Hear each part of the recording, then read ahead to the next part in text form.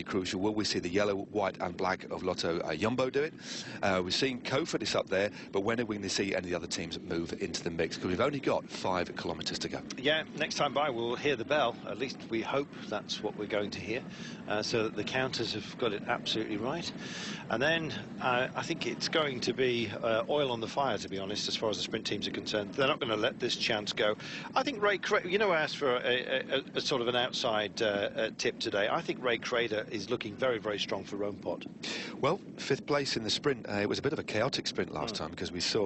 I think it's going to be again. We saw, let's hope nobody goes the wrong way. Poor old Bob Youngles had broken away, had a lead of about 5 or 6 seconds. I don't know whether he was going to hold on to the finish, but he unfortunately went the wrong way. There was definitely some confusion, cat amongst the pigeons sort of situation. And so a rather chaotic sprint, which Comunidad had a long lead out.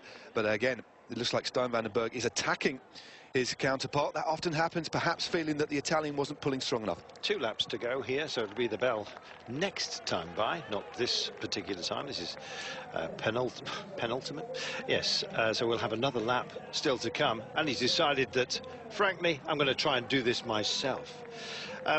It's always a difficult thing because you have to follow somebody else's rhythm, and if you're not happy with it and you've got something left in the legs, then Vandenbergh is probably doing exactly the right thing right now. Good to see Euskadi Basque country. They want to show themselves towards the front. Bardiani likewise are here, albeit an Italian squad, but keeping it Latin, I think you might say. ETIXX, Quickstep at the moment also got the pass out because of this man. Oh no! What a piece of debris. That's not going to help.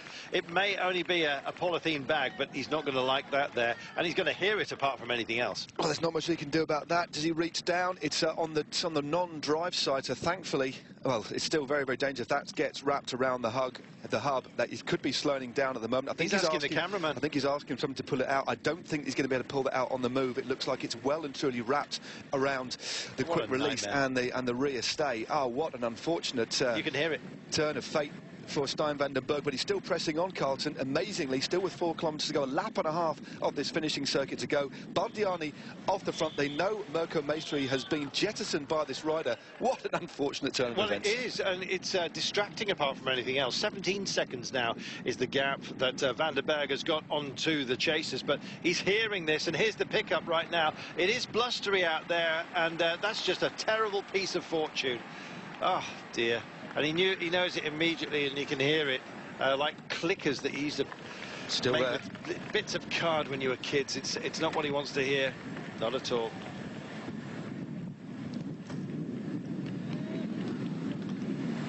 The motorcycle effects, you can hear it as well. We can hear it. Oh, it's just so distracting. You need to have all your focus at a moment such as this, and that's not going to help. It's not going to help at all. It's going to be slowing down just a little bit. But fortunately, if that had been wrapped around the bike on the other side, it would have been game over. It would have got tangled in his jockey wheels, perhaps torn the rear mech off. I've actually torn rear mechs off when getting stuff stuck in the back. He's still managing to press on. He's still holding on to the lead. 17 seconds was the last check we had. But what a ride by Stjin Vandenbergh. Only one team on the front. Bardiani chasing. Their rider's been dropped, so now they're trying to set it up for Nicola Raffoni. Let's hope he can hold on. I would love now, especially with this, to see Stjin Vandenbergh hold on, but I don't think it's going to happen. He's checking over his shoulder more time than is useful, I'm afraid. He's worried about the closers, and they are coming. We're staying with this because it's a story in itself. A little bit of debris, but you're going to get a view of it right now as the motorcycles shoot to the other side of the road. This will be the bell. A man who's carrying a little bit of extra weight, and he doesn't like it at all. It's only a polythene bag. It weighs next to nothing, but it's a huge distraction for him. There we are. It will be across the finish line. Can he possibly hold on? I don't think so. He's put a lot of effort into this, and he's carrying an extra burden of distraction. He certainly is, but just looking at the gearing that he's managing to turn round, he's still turning a huge gear. Such a strong rider when you think about, look at through his Palmares, the type of races he's managed. Well, he's holding on. It looks like Maestri's only just been caught. No, yet Maestri's just been caught by one of the riders from Rosvelo. follow there. Very interesting situation here. Has he got enough in the tank? Coffert is now leading. Yeah, I don't think they're worried just yet, but they've got to start. Alarm bells going off and a little bit of bumping and bruising going out there on the final lap here in Valencia, and they're spreading wide. Only 2Ks to go. Can possibly Stjin Vandenbergh hold on here? He's out of sight. That's the crucial thing, and here he is on that pinch section. Nobody's going to like coming through here either. It's only 2 or 3 meters. 18 seconds he's got. Come on, this would be fantastic, Stjin. Stjin Vandenbergh, shall we call him Stjin Vandenbergh, with the thing that he's got on the back of his bike? Absolutely incredible scenes. That was so off-putting. It's also going to be slowing down fractionally, of course. It's catching in the spokes. He's lapping. He's lapping riders here. He's picking up some of the remnants of the field. He's sailing through. He's got to keep his wits about him. Is that Bob Poles? He's going to know. Beg your pardon. It's one of our Lotto Jumbo boys. Of course not. Bob Poles well and truly ensconced, getting overexcited on behalf of Stjin Vandenbergh here. He can still hear it. Can he hear the cheers at the end of the day? These riders have got to get out of the way. They're beeping him through. It's almost like a parade, this, but he's got a lot of work still to do with 2K remaining, it says. Flamme Rouge coming up soon. Here's that pickup yet again, I think. Oh, already on board. My goodness, we don't need an art shot at moments such as this. We want to see the finish.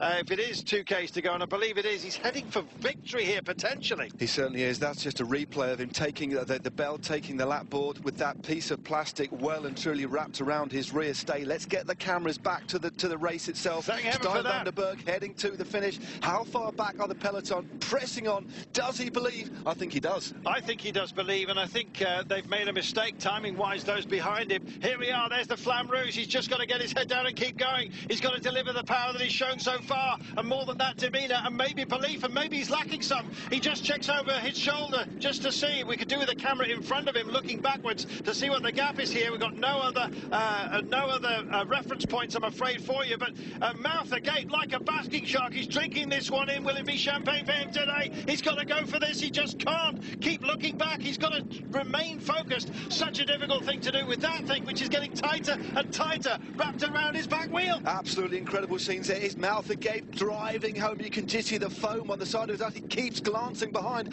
Where are the peloton? We can't see them. We don't know where they are, but we know they're definitely bearing down behind. Has he got enough left? Come on, Stjin, you can deliver this, surely. And we're going to be given the favour of seeing how close everybody else is. He's over the side of the road, suggesting the train's coming through. I certainly hope not. Here we are, then. Is he going to get this? This is absolutely fantastic. If he manages to deliver this, it will be one of the most focused pieces of powerful riding, individual demeanour, and here they come. I think they possibly left it too late. They're all spread across the road. Everybody's got an interest in Soupe here, but this man is going to have everything. Stjin Vandenbergh, is he going to make it? Break everybody's hearts? I think he possibly can. Couple of corners still to make. They're all mustering. He's going to carry it. A little bit of extra weight has not hampered him at all. Oh, chapeau, sir. Stjin Vandenbergh with extra baggage. He's on holiday.